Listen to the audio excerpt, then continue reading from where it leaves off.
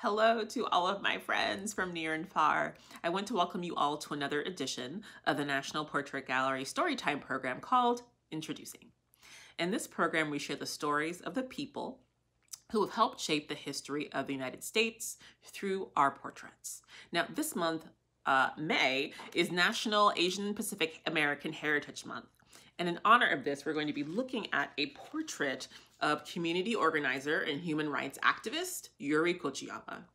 Known as Sister Yuri, Kochiyama was an advocate for various civil rights causes in her lifetime and organized supporters from different races and different identities to protest injustice and discrimination.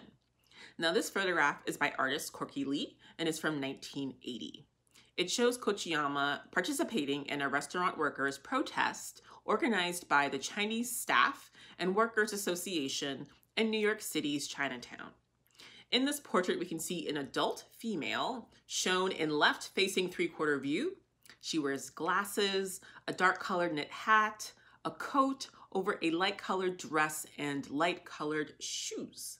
She is holding a large sign that reads, "Rehire the waiters immediately," and is followed by other protesters holding signs both in English and Chinese.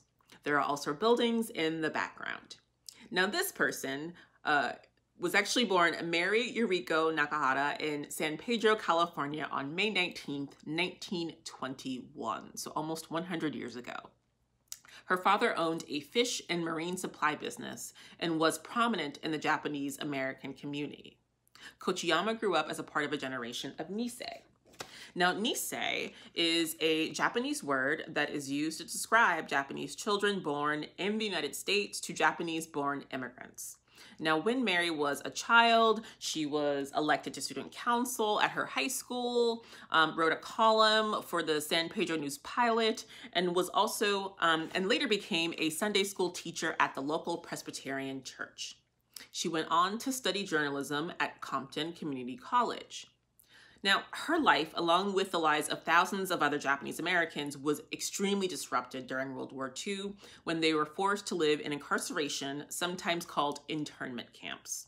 They were forced to be away from their homes, their businesses, and their loved ones.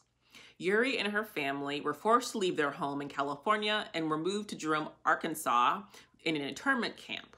Now, while she was at the internment camp, she organized other young women to write letters to the thousands of Japanese American GIs who were serving their country during the war. Her time in this internment camp inspired her life of activism and her need for something like this to never happen again. She was released in 1944 to help run a USO center for the soldiers in Hattiesburg, Mississippi.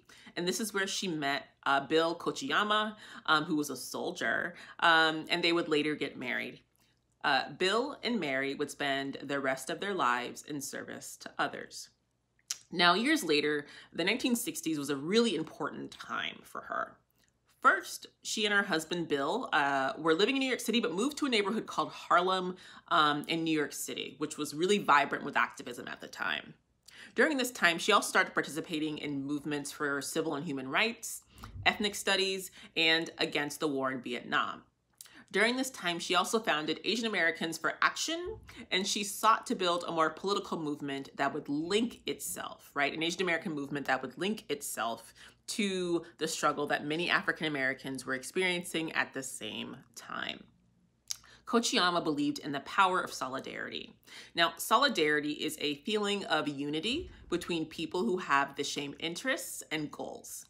Now, she believed and understood the importance of people, especially those with shared experiences, the power that can happen when these people come together and meet their goals.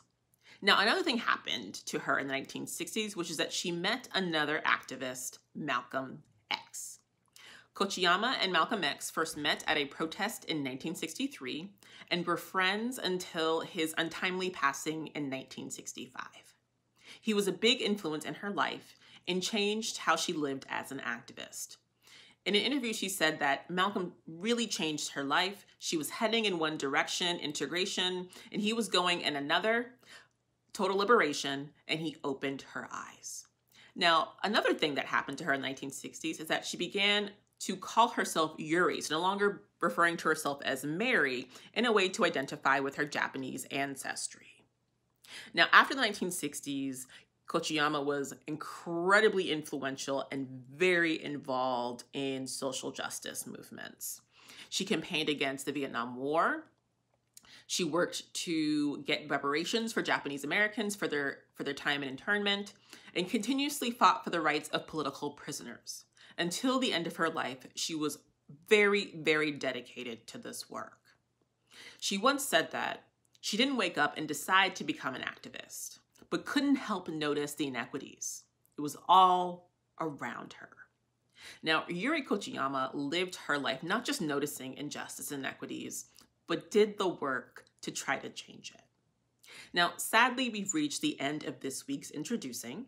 I hope you enjoyed learning about this amazing person as much as I have. And I can encourage you all to continue learning about Yuri Kochiyama. Until then, we hope to see you next Wednesday for a new story.